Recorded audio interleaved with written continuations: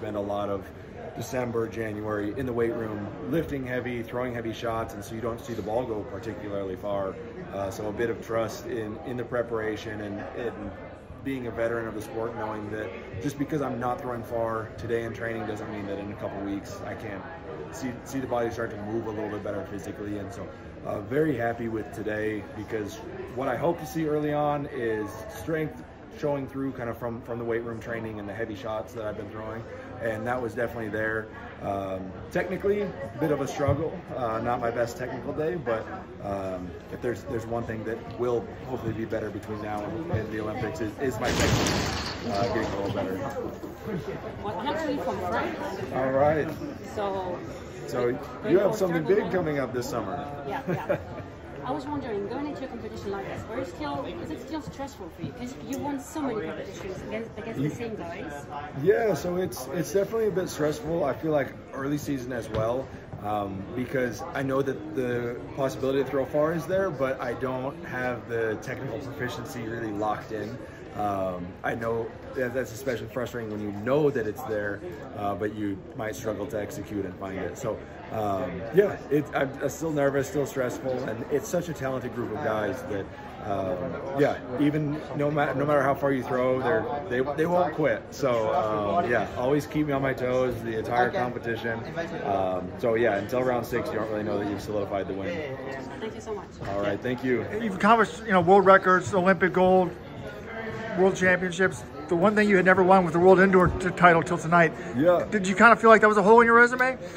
It did. Yeah. I mean, it was. Yeah. It's the one thing that I really had been missing, and so and it's especially frustrating because I like doing indoors. It'd be different if I didn't do indoors. There's a number of throwers that really don't do much indoors, and so I've done indoors almost every year, and I like throwing indoors just because it's less variables.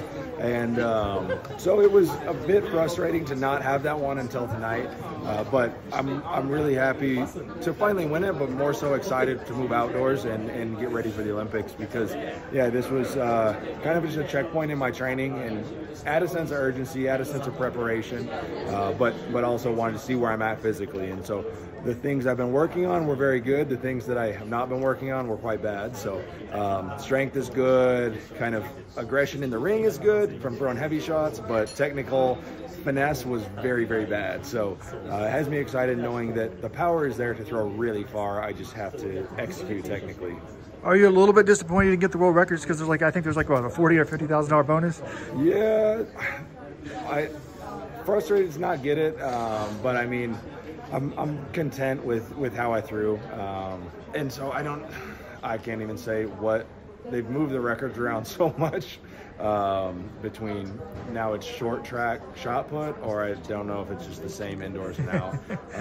Even as an athlete, it's a bit tough to follow. So would have liked to have, I keep my own world record, I guess, of 22.82. Like that's, I would call that the indoor world record. So would have liked to have moved that out a little bit closer to 23 or over 23. But yeah, overall happy to walk away with the win. I don't know. I mean, I could have thrown a 23.50 if I had a perfect throw, but I wouldn't say I really deserved it based on the technical execution today. So what motivates you now? Yeah, I mean, for me, I always just want to throw farther. I know that I still can throw farther, and I just want to move my PR out as far as possible. I can't control what the other guys do in the comp, and so all I can control is what I do. And in track and field, is such a special event, or any of the events, in that when you have a PR, you can say I'm the best I've ever been. And unfortunately, as a professional athlete, that gets harder and harder every time you do it, especially later in your career. So it's an addictive feeling. So that's really what keeps me going, is just trying to be the best that I can be, and throw a little bit farther if I can. All right, good luck. All right, thank you.